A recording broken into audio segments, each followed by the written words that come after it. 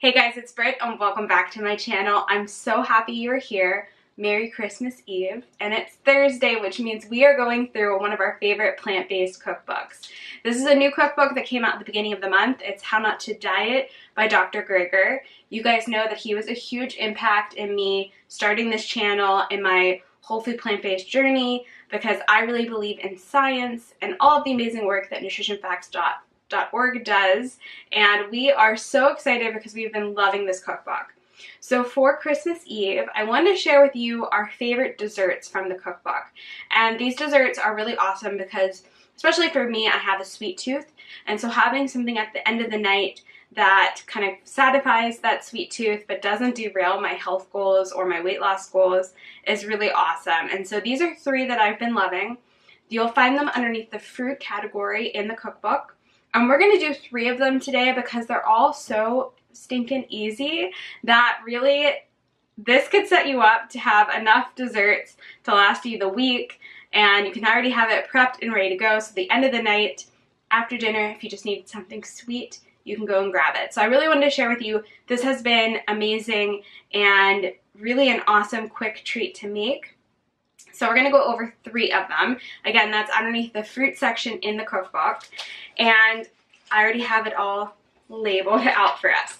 So we are going to start with the mango raspberry chia pudding. And we're also going to do the black forest chia pudding. And those 2 need to set up around 8 hours to set overnight, even if you can. And so I made them yesterday. So I'm going to show you guys how to make them. I'm going to be set on desserts, and then I'll pull out the ones I made yesterday to kind of taste test for you guys. But these are super easy and really nice. Both make 2 servings. And then we're also going to make the ginger roasted pears, which makes 2 to 4 servings, and that's going to be one you can make right when you want it. And so these are really simple and easy recipes. Again, I won't be posting the exact measurements if you guys have been following our Dr. Greger Thursday. They're copyrighted. I really want you guys to purchase the cookbook. Really, it's just for me to preview the cookbook for you guys. You can get a good idea of how much is the amounts and how the recipe works, but really go to your library, or if you can afford it, purchase the cookbook. It is such a good pictures and recipes, and everything's easy. So I highly recommend. This has been my favorite cookbook in quite some time from a plant-based person in the community, and so we just been loving it. So really go and do that. I will post the ingredients, not the amounts, on the screen as we go. So we're gonna get started. We're going to do the mango raspberry chia pudding. It's on page 195 of your cookbook. It is beautiful. This recipe is they're all so simple and really packed full of flavor and just perfect for the end of the night sweetness that I personally crave. So get a high-speed blender out, and I have all of everything's already like pre-measured and ready to go. So for the mango raspberry chia pudding, you're going to need mangoes and raspberries, and they can be fresh or frozen. I have them right here. We're going to add those to our blender. Mine were frozen because here in Pittsburgh it's, you know, very expensive to find fresh fruit, and frozen is awesome. So highly recommend getting frozen if you can't find fresh fruit in your area. We're also going to add a little bit of water to this mixture. Don't leave out the water. Your blender will thank you. So even though it's not part of the ingredients, read the directions. There is water in this. All right, and we are gonna blend. So easy. And then I do have some ground chia seeds that I'm going to mix in after it's blended. So I'll see you guys back in a second when this is all blended smooth. Once everything is blended through, it should be this really vibrant pink reddish color. And it's really so beautiful. So I'm just going to dump this into a glass bowl so you guys can see it at home. And then I'm going to mix in the ground chia seeds. Now, when I usually make this and I'm not filming a video, I just pre-measure these into mason jars. This makes 2 servings, so I would just measure out, you know, as even as possible and keep it in the refrigerator, and then that way it's already pre-measured out for me. But just to kind of show you guys. And then this is going to set up for, you know, overnight if you can. Really is awesome. So again, I kind of like to prep a lot of these desserts, and then I just have them, I have a bunch of them ready to go for the week.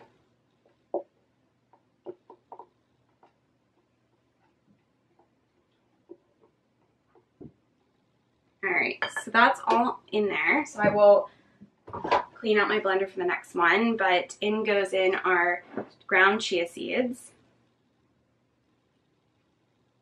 And I'm just gonna mix them in, and then I'll just cover this and stick this in the refrigerator. And like I said, I am so set on desserts for quite some time, which is perfect because, you know, if you're trying to lose weight in the holidays and you still want something a little sweet or something at the end of the night that's healthy, this is a great alternative. And then you're still getting a treat, you know, like everyone else is. Or if you are trying to lose weight with the new year as well. Keep these recipes in mind. All right. And, you know, if you leave it out, it will thaw out and get a little bit more on the watery side, but we're going to cover it and stick it in the refrigerator. You guys can see it's such a vibrant color.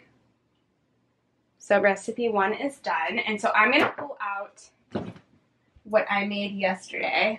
So I made this yesterday. It's the same thing. And I just put it into these little mason jars that I found on Amazon with a lid. And this is so good. I definitely will make this a 10 in the summertime for something nice and refreshing. It's snowing here, so, you know, I'm really looking forward to the roasted pears, but this is just a nice treat as well. It has such a nice balance between the mango flavor and the tartness from the raspberries. And then the chia seeds also help everything thicken up. I love it. So I really hope you guys make this. And we're going to move on to the next one. The next recipe is the Black Forest Chia Pudding. It's on page 198. And I have everything ready to go. But this is super easy. So I'm going to add our water in first. I find that just helps our blender out a little bit, especially with the dates and some other things in here. And there is 2 pitted dates. So this makes 2 servings. I've made sure they have pits out of them. You can soak those if your blender is having trouble processing dates or if they're not fresh. That's a little tip. I'm also going to add in our cherries, and these are frozen cherries, or you can use fresh. I'm going to grab a banana, half of a banana, so let me grab that. In goes half a banana. And to be honest, I'll just eat the rest as soon as I'm done filming this video. Alright, and then we also have some cacao powder that's unsweetened, or cocoa powder. Either one works. And I'm going to let that blend up until smooth, and then we're going to do the kind of the same thing with the chia seeds.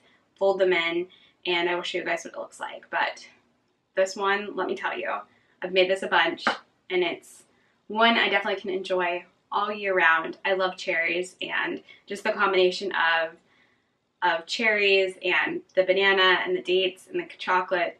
What more could you ask for? Once everything is blended smooth, again, I'm going to add it to a glass bowl so you guys can see it, but I already have one pre-made. Should be this beautiful deep red color from the cherries. And then you can stir in your ground chia seeds.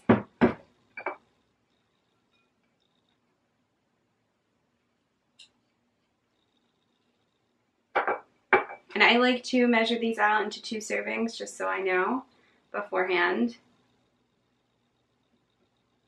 But especially with this recipe, the chia seeds definitely help it to thicken up.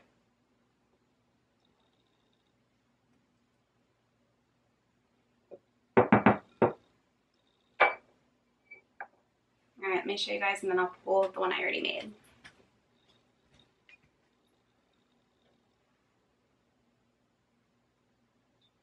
Definitely a deep red color. So I went ahead and made this again yesterday, and I put them in the same kind of mason jar with a lid. It gets a lot thicker than the mixture here. If you are a chocolate fan, totally make this. The cherries and chocolate combination is a favorite here. All right, I'll show you guys. It gets a little bit more chocolate colored as it sits. It's really good. And again, you can find these on Amazon with the little lids. I get the wide mouth mason jars. All last one, I told you this is going to be a quick video and quick recipes. We're making ginger roasted pears. So this makes anywhere from 2 to 4 servings, depending on if you eat a whole pear or if you eat only half a pear. I really just generally eat the whole pear when we enjoy it, but it calls for some ripe pears, and mine are on the smaller side, so I opted for 3, and they're all ripe. Alright, and then there is some date syrup. Now, really his date syrup is date paste. If you guys have been following our channel for a while, you guys know that we make our own date paste. It's not the stuff you buy at the store. So even though he calls it a syrup and he has the recipe in the book, it's definitely more of a paste than the stuff you'd get at the store that's more liquidy. So I have that here. I also have some lemon juice that I'm going to mix in with the date paste. Super easy. And then I have some ground ginger. Alright, I'm just going to mix that in. This is so simple. I've preheated my oven. We're going to roast these. We're going to paint these onto our pears and sprinkle on the ginger, and that's it. So I'm going to sprinkle on the ginger at the end. And so all you have to do is cut your pears in half, and then you just want to remove the seeds. You can kind of melon ball the seeds out. Really simple and easy. And again, mine are kind of small, so I'm going to do 3 that I have that are ripe. Alright, let me grab a melon baller, get the seeds out, and then we will paint the date lemon sauce on top and sprinkle on some ginger and bake them. After you've taken out the seeds, I like to brush on the mixture, and I just have this cooking marinade brush that we use in the kitchen, and I'll just be pretty generous with the amounts that I brush onto my pears. And then I'm going to sprinkle on the ginger and then pop these into the oven, and they're ready to go. So good. This is definitely going to be on our Christmas dinner dessert menu this year. After I've glazed our pears, I just sprinkle on the ground ginger. And you could probably swap this out for cinnamon or any other kind of spice you like. And then really doing these 3 recipes sets me up for such a successful week. My husband's not really a dessert person, so these are all for me. And, you know, if I only have 1 serving a day and I made 3 of these, I'm really set up for success for just grabbing them in the fridge. They're already made. It was super simple and easy and lets me have a treat at the end of the night. So I hope you guys will consider making these 3. It really does make a huge difference. I've seen in my own personal weight loss and just in general is to be prepared and to have stuff ready to go, and then you can still have a treat and lose weight, which is awesome. So I will see you guys back at the end whenever these are all finished, but it's such an easy 3 recipes to try out.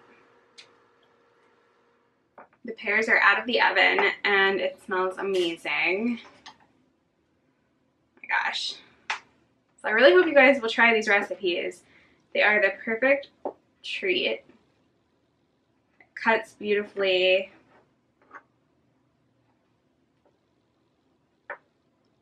Alright, here's the taste test.